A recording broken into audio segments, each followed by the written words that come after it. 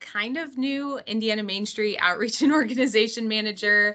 I was previously in this role not too long ago, so I'm really excited to be back and really glad to see some of your faces. So I'm also really excited that Kelly Humrichouser is here with us this morning from Main Street America. Kelly is the Director of Government Relations for Main Street America. So really her role is uplifting and advocating for Main Street to policy and decision makers. So we're really excited that she's here talking about how to move the needle with decision makers. And we know that's a conversation that a lot of you are having and wanting to learn and understand more. So I'm really excited. So with that being said, feel free, interact, ask questions. The chat is open and I'll let Kelly kind of guide from there. But yeah, I'll pass it over to Kelly.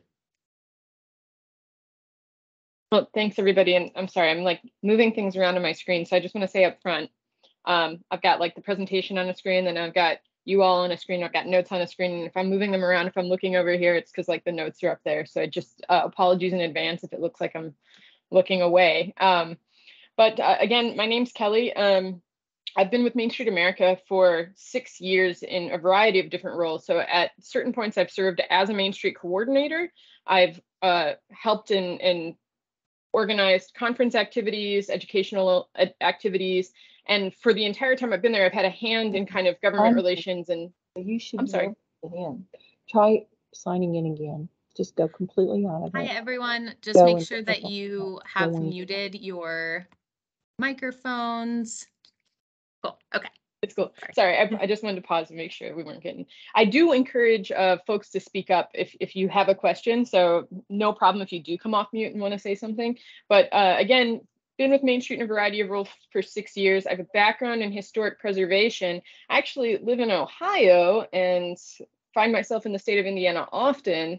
And I'm a Hoosier because I am getting another master's degree at the O'Neill School at Bloomington. So I'm kind of an Indiana person. I don't know. So it makes sense for me to, be talking to you about these topics because I'm often actually talking about these topics with other people. So we are going to talk today about strategies to move the needle. Yeah, if we've got other O'Neill people, I'm sure they're throughout the network. Would love to just chat sometime. So, but we are going to talk about strategies to move the needle with decision makers. This is mostly obviously within the space of government relations, right? But there's some things here that are applicable no matter who the decision maker is, right? Because we all have the things that we need to approach and attack and try to facilitate change, right? Because there's a status quo and we want something different. So I am going to kind of talk about this in somewhat general terms, but we can also get into specific scenarios if you want to discuss. I'm happy to comment on a specific thing that you're experiencing. So jumping off, okay. Again, what we're going to talk about is problems. It's all tangled up, right? On the other side of it, there's solutions. And in the middle, there's probably somebody that you need to influence, somebody that's going to help you make that change, right? And if I talk about decision makers, I might also talk about the measured target audience, right? Who is that person who is going to be able to help you organize that process that you need to get through, that you need to sway in order to take the next step? Now, Main Streeters have a variety of problems. I don't know that we need to necessarily go down the rabbit hole of talking about all of them.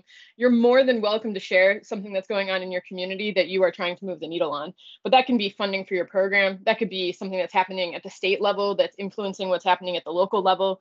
That could be something that's happening at the national level that's influencing what's at the local level. Most of what we're going to talk about is probably more state and local focused. But also, Main Street America does work on federal issues. And so I'm happy to also talk about anything that might be coming up like that for you so that we're aware.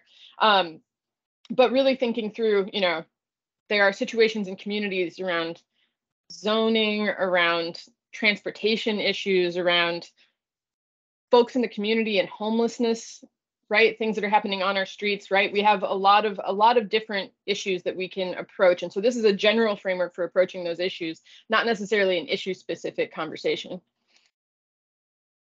So I'm going to suggest to you 7 strategies for moving that needle, right? I'll just go through them quickly here and then we'll dive into each. But the first is just lean into the Main Street approach. You have a solid support framework that's already around you. So how can you utilize that best, right?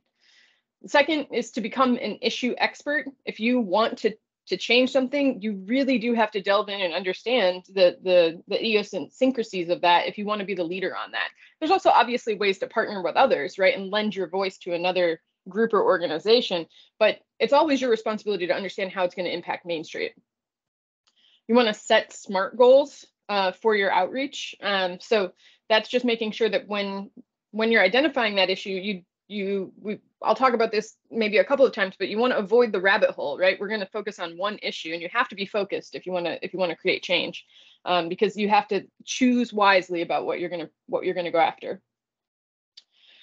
We want to also think about becoming a process expert. So in addition to understanding what the issue at hand is, it's important to understand how that issue actually can go through a change process, right? We can't just suppose that we'll throw it out there and somebody will take it from there and make sure that it goes through all the hoops for us, right? So we have to dig in and understand what those hoops are. Most importantly, probably, is identifying allies and building a coalition. And I think specifically there's a thought process about that locally, right? When you're identifying those local allies, who are they? But then also, if you're thinking about something that's happening across the state, how do you frame Main Street as part of other coalitions? How do you understand where Main Street sits with other groups and propose that value to them as well?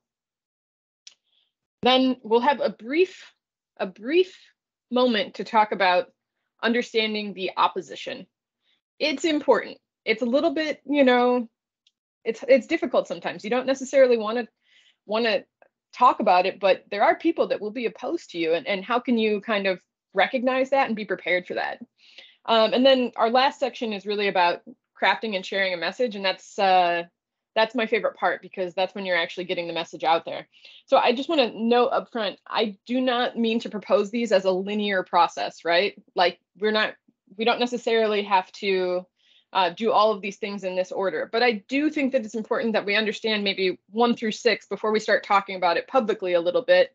But you got to be able to talk about it a little bit in order to build the allies. And so there are overlaps between each of these things, right? So we're going to delve right in into leaning into the Main Street approach. Most of your organizations probably have somewhat of a similar structure to this, right? You have a board of directors, an executive director, maybe other part-time staff, but most Main Street programs across the country have limited staff, an active board of directors, hopefully a working board. And then while we have experienced more flexibility with committee structure, right? Still, there's most organizations still have kind of the Main Street four-point committees, across economic vitality, design, promotion, organization. So what's important to note here is that this structure is inherently grassroots, right? You have a constituency of people in your community, the volunteers, the business owners, the residents. They're on your distribution lists, right? You're reaching out to them about events. You're reaching out to them about things that support Main Street. So they can also be a constituency to support any sort of change-oriented goals that you have. It's also important, I think, particularly for executive directors, right, to recognize where the other strengths of the organization can come into play when helping you with a change message. Beyond just you doing all the work, you pushing it, right? How can you lean on and utilize the connections that maybe your economic vitality committee has to make the case for, funding for Main Street for economic development priorities, right? Or if you're looking at zoning, do you have expertise on your design committee that can help you formulate what the Main Street approach to that should be, or make connections with people? There are a lot of different ways that you can utilize the people that are already in your organization to help move these goals forward, and utilize your board of directors. They are hopefully well connected in the community, and they are what you call your grass tops. Grass tops in advocacy language is when you have folks who have strong connections already to decision makers, right? There's 2 ways to go about change. very similar to like fundraising, right? You can connect with, 100 people and try to get them to donate $10, or you can connect with one person and try to get them to donate $10,000, right? Same thing a little bit with using your Grasstops connections. It might be possible that your board has a really strong connection. So while you could get a lot of people to sign on to a petition, you might also be able to motivate that one conversation that needs to happen between a board director and somebody at the county, at the city, at the state, right? That kind of recognition of who has those connections is extremely important. So it's really important to kind of make sure that the whole organization is working towards what the change orientation goal would be. And so there's some questions, right, to think about, right? If you're approaching this, you could take them back and think about them within your organization. Your organization likely has work plans. Is there a work plan for whatever this process is, this change orientation, right? Do you have and we'll talk about goal setting too, but do you have a work plan that includes any sort of advocacy, outreach, decision-making change formats around it, right? If you are taking a position on an issue, does your board fully support that, right? You have to know whether or not, particularly maybe your board chair is going to back you up if you take a position publicly. I have seen situations before where folks have gotten into a little bit of a rough zone when they've made a statement, taken a stance on something, but didn't necessarily know whether or not they had organizational support for that stance in advance. There's you as an individual, and then there's the whole organization, right? Who is that organization designated spokesperson? Particularly if you had a variety of different issues that you were interested in approaching, you should have one person, and it doesn't have to be you. And that's what's most important when we're leaning into our board and making sure that we're using the full structure of Main Street. But is there somebody who's the person who is speaking about that issue, who is super well informed, who knows what the pain points might be we'll get there when we talk about opposition, but is there a person who is empowered also to make comments on behalf of the organization? Again, that does not need to be you, but if you have an intern or a volunteer on the phone and somebody calls up and says, hey, what does Main Street think about this new city ordinance, right? Does that person know who to point the reporter to so that you guys don't mix up your messages on where you see something going? That's very important. Again, are there board members who can help elevate the issue? That's just the Grasstops things, right? So it doesn't just need to be board members, but those are the folks, right, that you want to look to and say, hey, y'all, who do you know around this? Can we map that out a little bit? Can we do a little stakeholder mapping to understand where those relationships are and really make a planned approach? Don't just say, oh, Joe knows that guy, let Joe go do it. Think about the timing, right? Should Joe talk to that person maybe just before the council meeting where that will come up, right? Or should it be kind of a longer conversation in advance? So use those connections wisely, and because you don't want to overexploit as well. And then how do you assess your efforts, right? We'll talk about this in the goal setting section as well, but you have to understand if you're gonna kind of create a work plan around something, what winning can look like for you. It might not just be this full-on change that you're trying to pursue with a decision maker. It could be incremental. It could be something that you've moved the needle a little bit on and you're going to continue it long term, right? It could just be getting to having really great talking points about an issue, right? Not necessarily even making the full change, but just really honing in on what you want to achieve. Okay, so that's kind of the basis. You want to get your organization oriented, right? And you also want to become, as I mentioned, an issue expert. If you are going to persuade others, if you are going to create media around this, if you're going to talk to a reporter, if you're going to be able to talk to people who are opposed to you and convince anybody and convince a decision maker, you've got to do some localized thinking, right? There's we'll talk about ways to think about this from best practices, and the Main Street context is always, I hear this so much and I appreciate it so much in our network, but there's this context of R&D, rip off and duplicate, right, within Main Street. We see a great program somewhere and we take it back and we want to put it into action in our communities. That doesn't necessarily work in this context because everything is hyper-localized, right? You need to think about what it actually means in your community, in your jurisdiction, your county, your state, the region, whatever the places that you're trying to create this change in. There's probably a history of the issue there, right? There's a reason that we got to the point that we're at. And it could be those broad historical things, right? Structural ways that things came into creation. But it also could be that, council decided in 2005 that they were not going to allow this type of signage, right? Because of this one advocacy moment that happened years ago. And it's important to maybe uncover that if you can, right? So that can be talking to people who have been around for a while. If it were a state issue, it could be looking at kind of legislation, right? You can research these things. What are the data that you can collect around this? I think, we all know, hopefully every Main Streeter knows their vacancy rate, right? You probably know how many storefronts downtown are vacant. But let's, if that's an issue that you're working on, let's take it to the next step. What's the square footage? What are the possible rents? Who's not collecting money because of that? Utilities, et cetera. There's more to extrapolate potentially. Lost tax revenue, right? So think about maybe all the data you could collect, but again, be strategic. You want to make sure that you're spending time on the things that are going to be most important, and data can go wild. So I'll also note when we're talking about data, that's a great place if you have a college, right? If you have a group in your community that's an educational, arm, right? That can be somebody that can really, really help you if it's something that's hyper localized.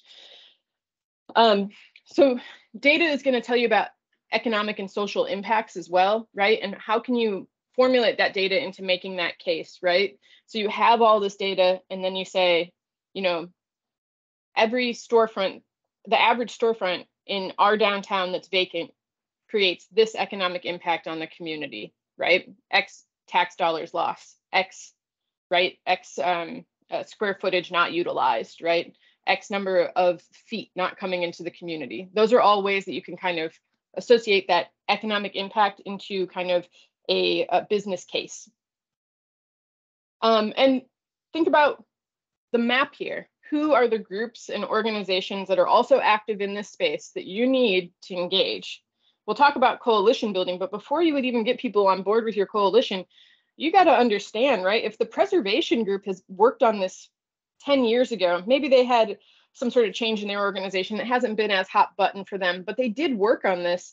They're going to want to know about what you're doing, right? So make sure that you're kind of spreading around that, Main Street's probably not the only active person on a lot of these issues.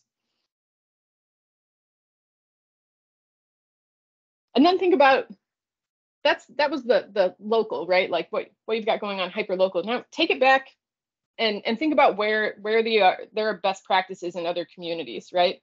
Again, this is kind of more of the rip off and duplicate part, but if you understand your local context and then you kind of meld it with some best practices, you'll find maybe a happy medium. So I think a fantastic way to do this is to ask other Main Streeters, on the point. And of course, I'm sure you all, well, I don't actually know, but a lot of different Main Street groups there's different Facebook groups out there, right, that you can also ask questions on. Main Street America has the point. Lots of questions are asked there about, best practices in other communities. Maybe you find somebody who works with you. If it's a very specific issue, never fear reaching out to us. Like our director of research can pinpoint maybe the 10 other communities that have the same kind of demographics and size as yours, and just, help you figure out who the maybe best points of contact would be. But look to other organizations too. There's Strong Towns, Congress for New Urbanism, Smart Growth America, Next City. Those are just a few, but you want to think about, just going through a few of those places and looking for those kind of comparative examples, right? And then literally create a Google alert and follow the newsy items on this topic, right? Because things are going to come up. And if you're just kind of aware of like, okay, somebody else is taking action on this, you might be able to follow along with them, partner with them. Okay. So you're thinking through all that, and then you're kind of formulating solutions, right? What is it that you want to see exactly in your community? I just be careful here, right? Like you want to find the solution for you, and essentially you're creating policy. I wouldn't worry about it to the extent that like you have to write it in legalese, right? You just want to be able to say, if you see policy created, if you work with a decision maker to create something, does this track? Is it right for your community? Because you've had this experience with research and understanding. Maybe it is, maybe it isn't. But you also want to be flexible. You don't want to overwork the idea to the extent that you're inflexible. Because when you are working with others on kind of these issues, you're going to find that there are creative ideas coming from other places too. And so you want to be open to the other groups kind of having their own perspectives. But it's important, again, to like kind of fully understand that issue that you're working towards. Okay. Next, and again, these are not like all of these intermix, right? So I want to say, like, once you have this idea of what you want to achieve, I'm saying this in kind of a process-oriented way, but it's obviously a little bit intermixed. But you want to keep in mind that you should have SMART goals for any type of effort you're going to create around this, right? So maybe you've done a lot of research around code enforcement in your community, right? You think you have an idea. There's lots of other people that are going to be working in this space, but now you've decided potentially that your goal is to convene people around it. Maybe that's the starting point, right? We want to make sure whenever we're creating any sort of goal for advocacy or outreach that it is specific, measurable, achievable, relevant, i.e. not mission creep, right? This doesn't have you going and doing something that's completely untied to your organization, and that has some form of timing. If you don't meet the time goal, that can be okay, right? But if you don't have any sort of time goal, you can't set any sort of standard for yourself, right? The other thing is, we have to understand, going back to achievable, that this stuff takes time, right? This takes a lot of your organizational time. So you really want to determine, again, with that board understanding, whether or not, everybody's agreed that this is the action that is important to Main Street. So it takes resources. A lot of the time, the resources for this are not necessarily something that is, it's not like you're going to find a grant for it most of the time, right? Sometimes you can, but this is kind of resources that just come out of the general organizational pot. And I want to also emphasize something that Main Street America is working towards. And so I'm sharing with you because this is what we're doing ourselves. It's to think about SMARTY goals. So if you're thinking about goals, think about adding an IE at the end of SMART. So like Smarties, like the candy, right? And I always like thinking about that because I used to love those. But can your goals also be inclusive and equitable, right? So the very simple way to frame that is just to add to the question at the end of this: who is this possibly impacting? Who is possibly being harmed by this, right? Or who hasn't been included in this conversation before that we can include going forward? So think about ways that might be relevant in your community with the goal that you're setting.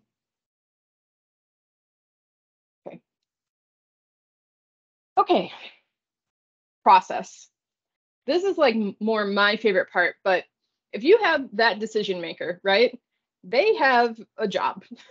They have a job probably in, if you're thinking about a decision maker, they might be a legislator, they might be an agency representative, they might be a city official, they might be a mayor, they could be a number of different people, right? And are you, number one, do you have the right target in mind, right?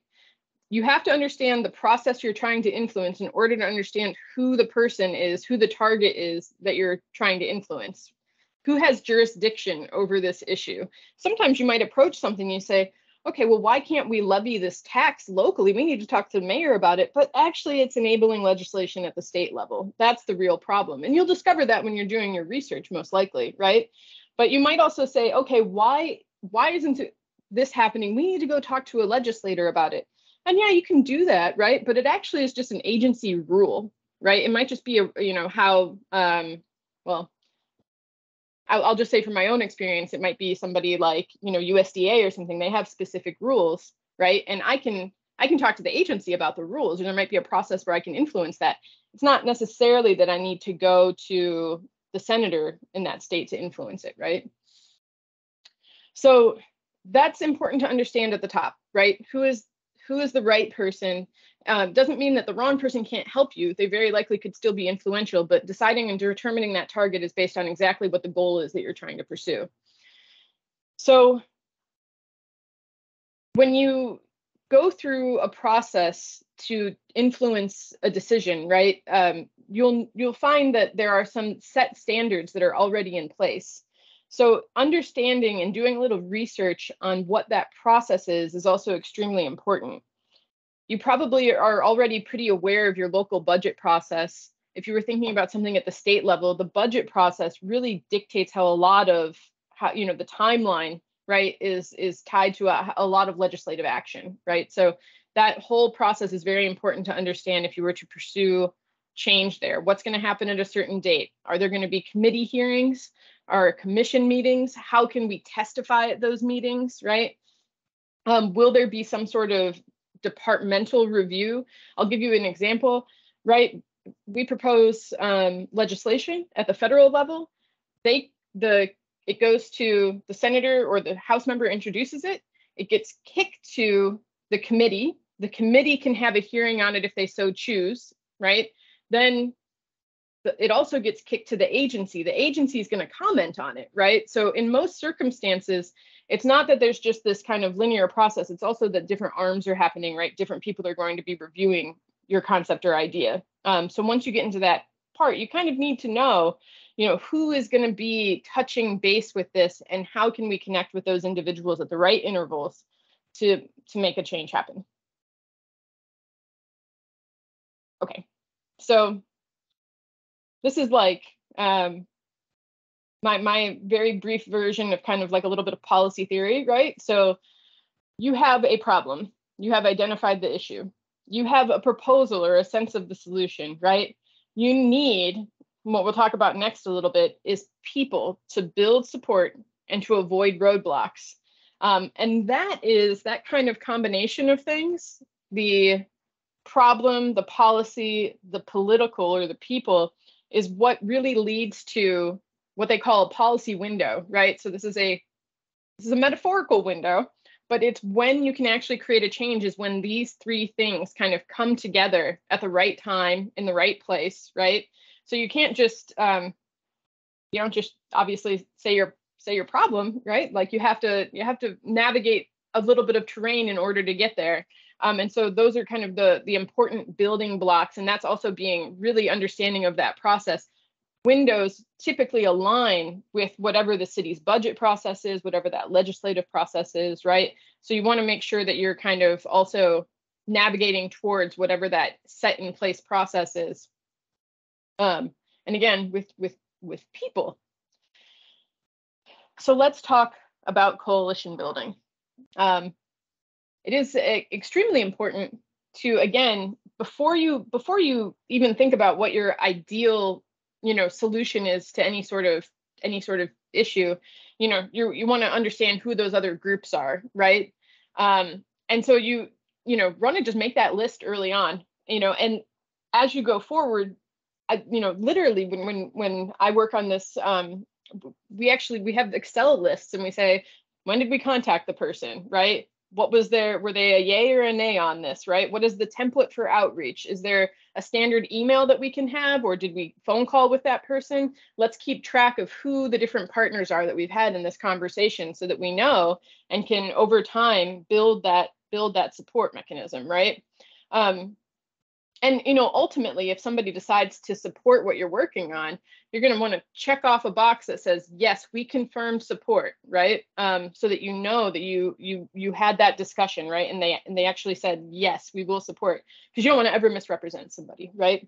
So who are those groups, right? And again, who has been previously left out of this conversation? You can probably build a lot of support from the people who haven't had the opportunity to engage previously.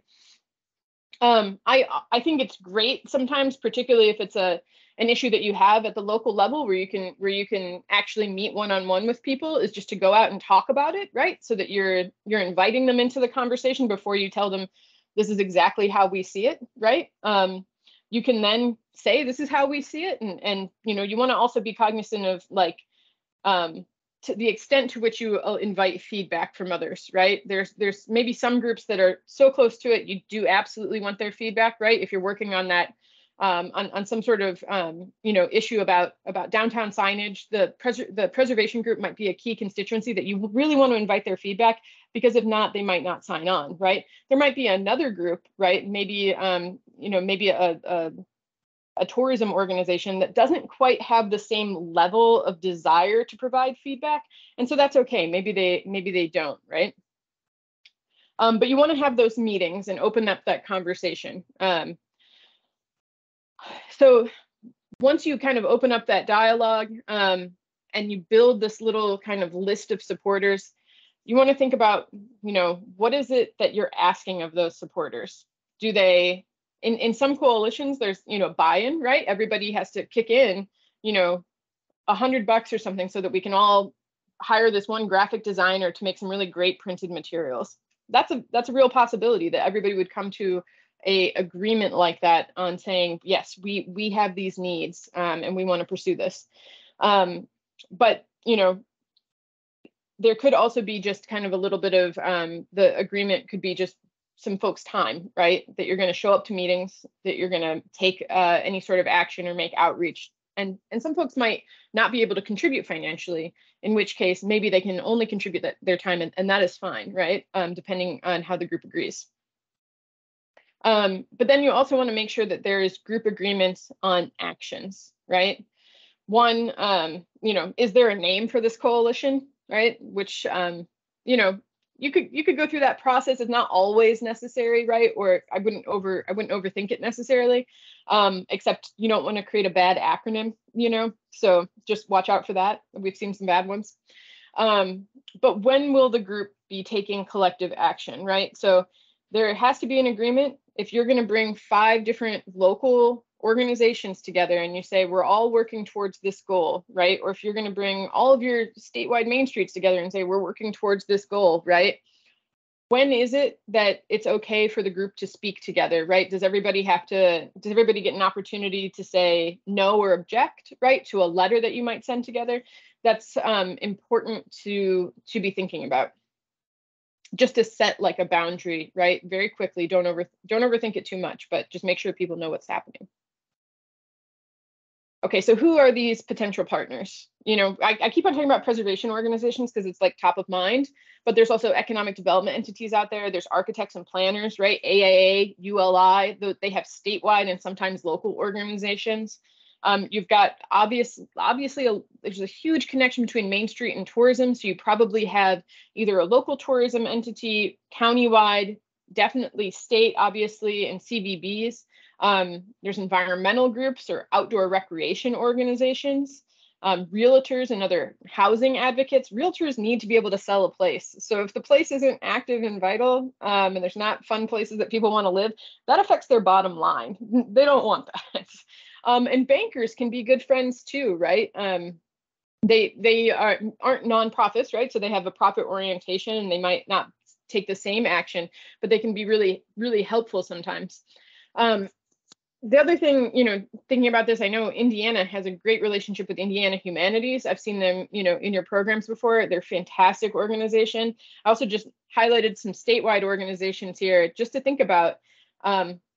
You building a coalition is also affecting the policy positions of those organizations, right? So, for example, Accelerate Indiana Municipalities has a whole, in their 2022, policy stance, has a whole section on quality of life, right? That they want to see, economic development for quality of life. That's what Main Street does, right? So how can we partner with those organizations that are already putting that out there, but maybe just they're not aware of our priorities, right?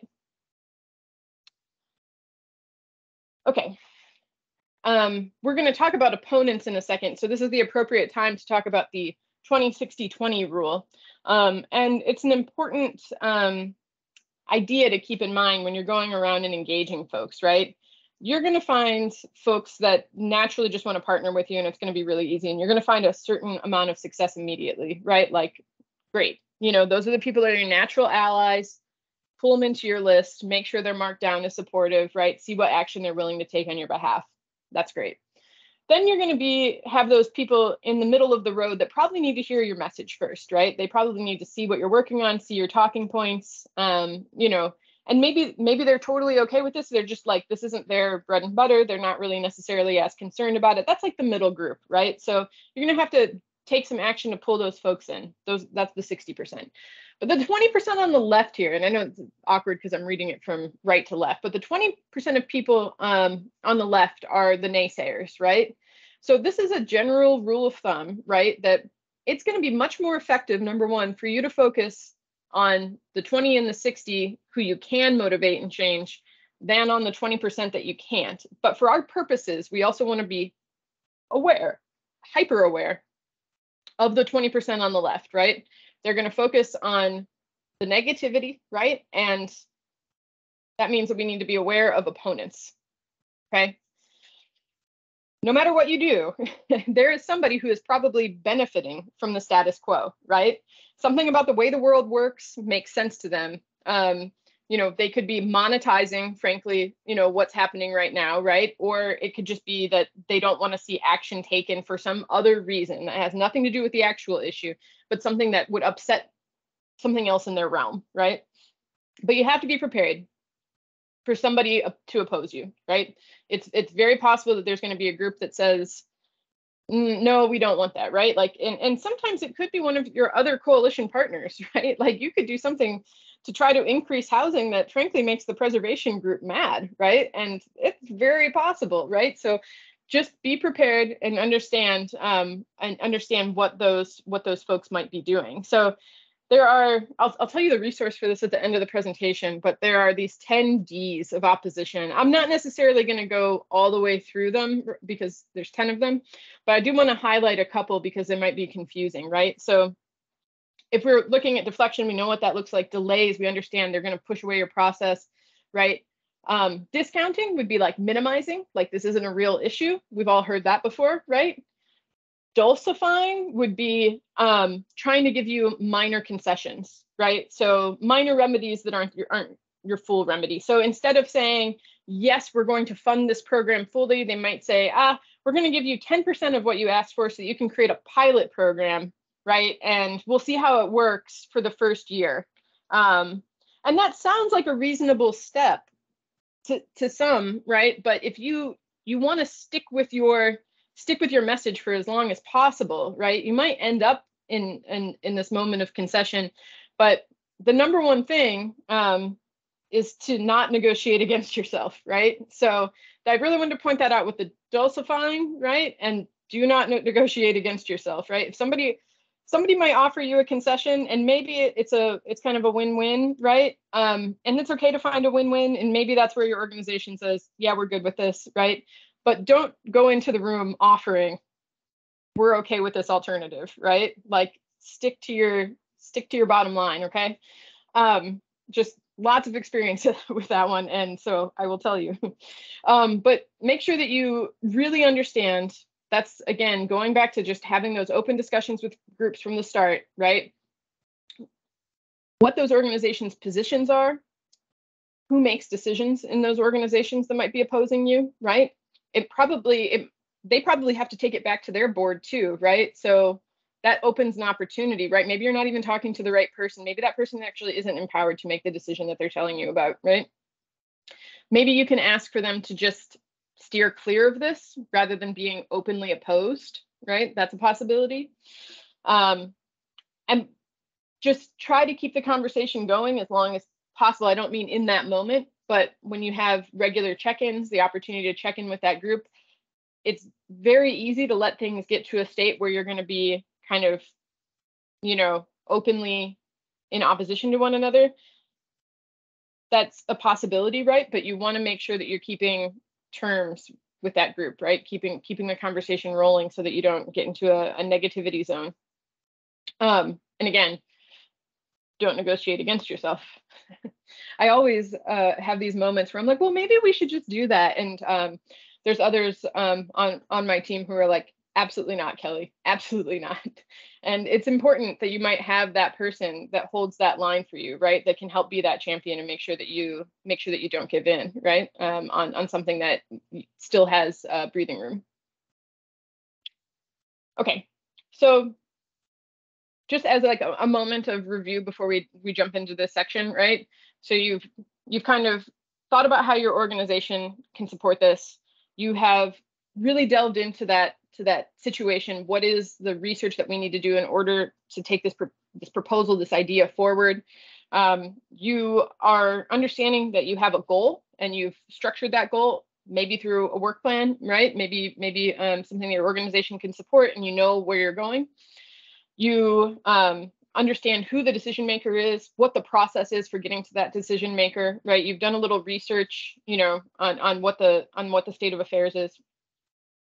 You have gathered some allies initially, right, through research. Maybe you're starting your coalition building. Maybe, hopefully, you don't know the opposition yet, right? But you might have an inkling of that, maybe being able to respond to it with your messaging.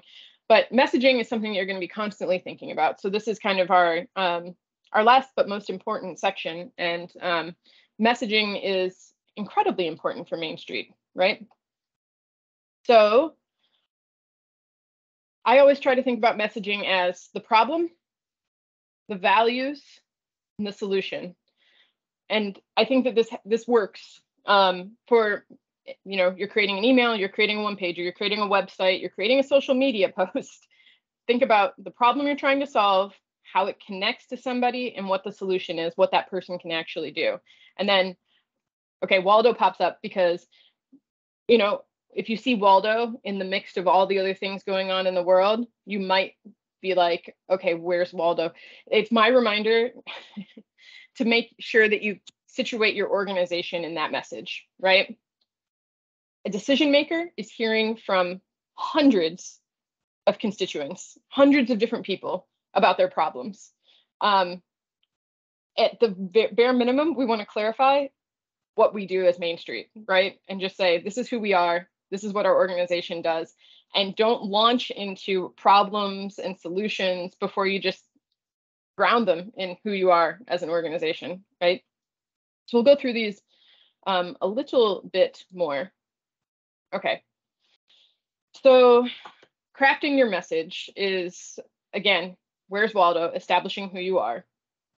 Basic details, your mission as an organization, and what your elevator pitch is. And I'm not sure to the extent that you all talk about elevator pitches, obviously a popular topic across like all nonprofit organizations, but you need to be able to say in 30 seconds or a minute, there's different times that might be associated with elevator pitches.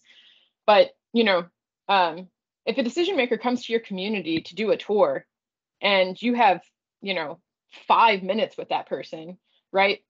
How do you really quickly get out who you are, right?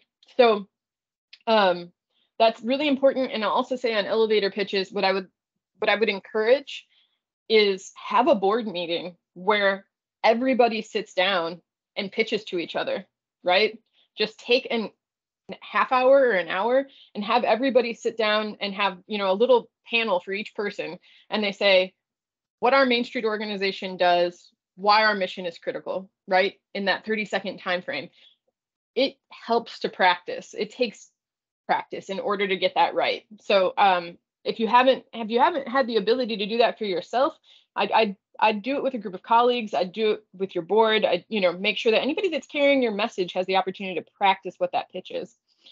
And then a key tip that I like to offer too is if you are in conversation, say you get on a phone call with an agency or a decision maker, a legislator, and you offer that, here's our Main Street community revitalizes the downtown core in X city, and we do so through a preservation-based economic development framework. You make your pitch. And then you say, are you familiar with our organization? Right? If you have the opportunity for an in-person conversation with the decision maker, you want them to also engage with you on it. And so when you ask that question, you might hear back from somebody, yeah, we know Main Street. They create that great car show downtown. Okay, yeah, we do that. Thank you for being so aware. We'd love you to come to the next car show. We'd also love to tell you what we do to help revitalize small businesses and bring new entrepreneurs into downtown. So that's your opportunity to reframe, right? Reframe what their understanding of Main Street was to what you want them to know about Main Street. Okay, so then in your message, again, in any format, you want to state the problem. A clear statement of the issue at hand. Use data. You've probably gathered it, from previous discussion, and or you have your revitalization statistics are a great place to start, right? As data that can help, right? Be concise. And again, we're going to resist the urge to go down the rabbit hole. So yes, funding for facade improvements might be what we're talking about right now. And of course, that has to do with vacancy rates. It has to do with absentee landowners. It has to do with right-of-ways and downtown conversions and traffic stuff. Don't go there. You want funding for facade improvements, stay there, right? So just make sure that you do not go into the whole realm of the problem and keep it as focused as possible, right? If they ask a lot of questions, answer them, right? But make sure that you're not overwhelming that. And then convey urgency, right? You can't, nobody's going to take action if there's absolutely no timeline. That comes back to your timed goals, right? But, say if we don't solve this problem, we're risking X number of local tax dollars every year because you've calculated the vacancy, what the other businesses are bringing in tax dollar wise, so you can actually make that case, right? Okay. Create a sense of shared values, right? So everybody loves downtown. Like I rarely I've never heard from anybody ever. I hate beautiful downtowns. I do not like a walkable place to go get an ice cream. And this is baloney. I would much rather go to the strip mall or the business park, right? Like no one has ever said that, right? But that's your advantage and use it, right? So make sure as much as some of that kind of like live, work, play stuff sounds pretty redundant, I would encourage you to connect on that emotional level, particularly if you're talking to somebody who also knows that place, right? Or if you can do a little research on the person that you're trying to sway and you can understand where they're from, you can connect it back to their community, right? Like I don't know where the governor or the lieutenant governor is from, but if they're from a Main Street community, talk about their community, right? But make sure that you make that connection. It feels maybe not as it might not feel as important, but it is important to remind people why this is something that we all care about. And then you had a goal. You've established that goal. You know what your kind of big solution to this problem is. Make sure that you are communicating an action that a person can take, right? So if that's in talking points, it might be something, saying support downtown. It could be very broad, right? Or it could be support this legislative proposal, right? You want to ask for an action, particularly if you're talking to the decision maker directly. Don't leave the meeting without a follow-up, right? Make sure that they know that you're going to come back. You're going to ask them again if they took a step to help you. And that's their job, right? So make sure that you have had that conversation with them about what that very specific thing is that they can do, and make sure that it's something that they can do. Again, that's where you're trying to make sure that you have the right person in the right jurisdiction for that ask. Okay, so want to make sure that we create compelling documents also to share that message. I'm sorry, I've been talking for so long. I told Abby that I wasn't going to do this, right? But here I have. I've been talking for so long. I would love to hear from anybody about, if you want, what you find compelling or great about these. It's actually a 4-pager, but I've cut 2 pages. This is a general 1-pager for Boyne City Main Street. They're a GAMSA winner in Michigan. And the Michigan Main Street program helps them create these profiles of their communities that act as really great advocacy pieces. And if anybody wants to, you could speak up or chat in and say something that you find, what's good about that. We're not going to do bad necessarily because I don't want to critique other people's Main Street stuff, but we're going to focus on the good. If nobody speaks up, I'll just say, but yeah, Andrea, that's right. The data infographics, right? Garrett, go ahead. Yeah, I was just going to say I used to work in a career office, and one thing about like using numbers in your graphics is that numbers break up the monotony of so many words, and they draw your attention to those numbers away from like the bulk majority of like the written chunks. Right. Absolutely. Anybody else?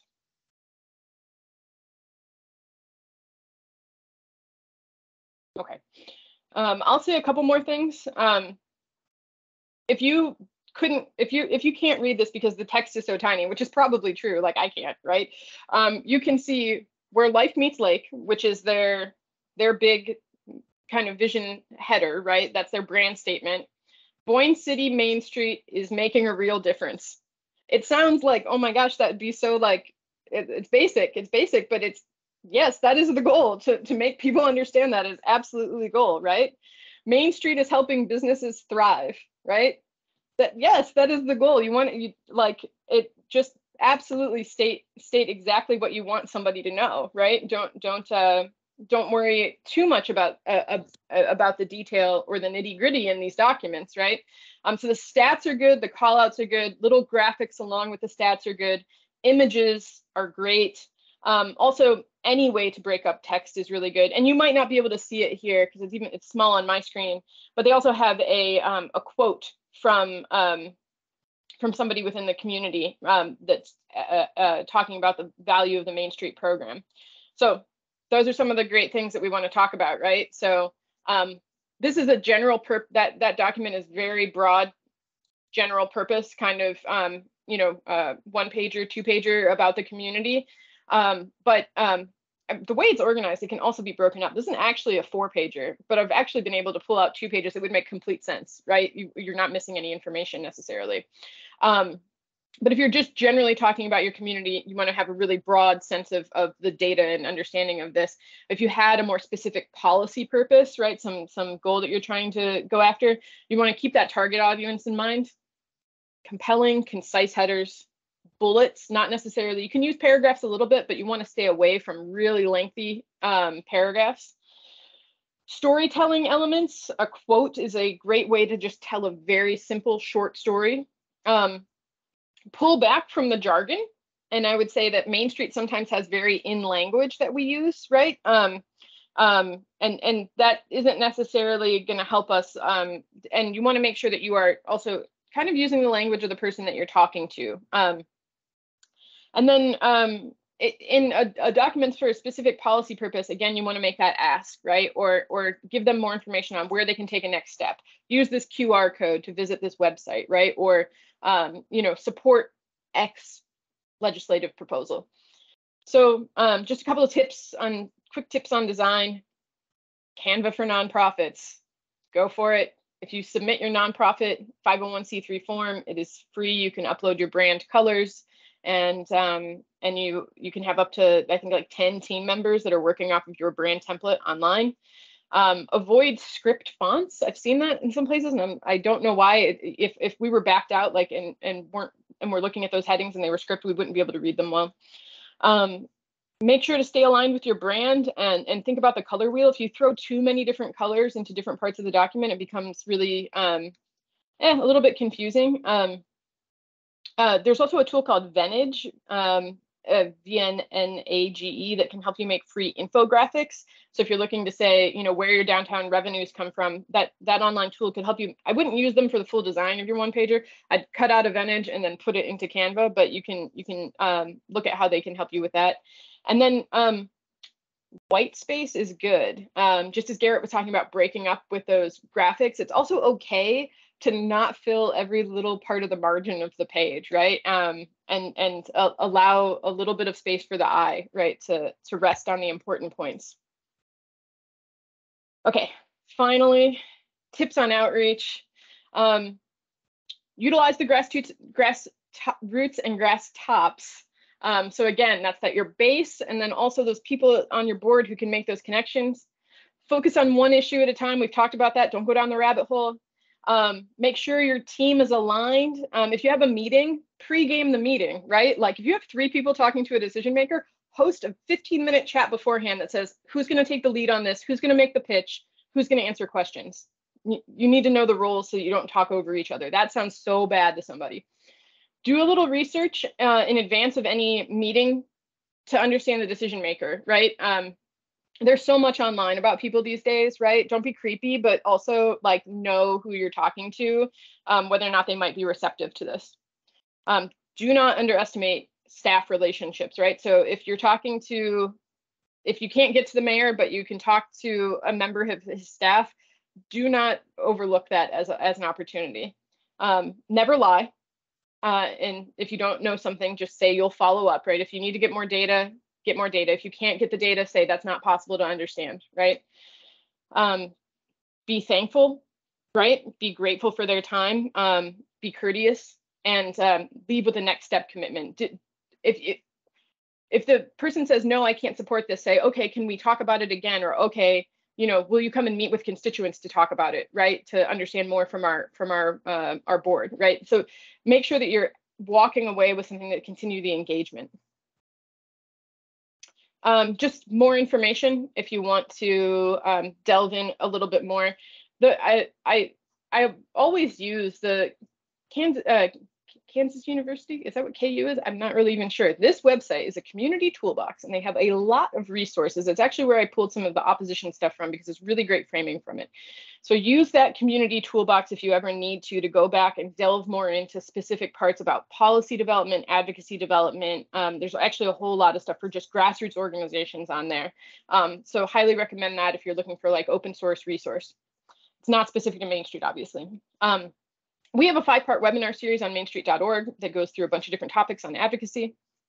Also, I'm just throwing in the Indiana Landmarks Conference there, because I will be there with one of my colleagues from the National Trust for Historic Preservation. If you are facing an issue, interested in advocating for Main Street generally, I would love to meet you there. So if you are so inclined, give me a shout out. I spelled my own email address wrong there. There's a S at the end of Saving Places. So I guess I wonder how long I've been doing that on this slide, but feel free to reach out to me, Kelly Humrichouser at savingplaces.org. If you're headed to that conference in South Bend, I would love to see you there and talk about this. And I used up absolutely all of our time, and I did not mean to. So I'm happy to stick around if anybody has questions or wants to talk about it. But wow, that wasn't how that was. I was like, there's no way I'm going to use this whole time. So. All right. I'm No, sorry. you're fine. It was so good. Yeah. If anyone has, for our last minute or so here, if anyone has any questions, you can either unmute or throw them in the chat before we wrap up.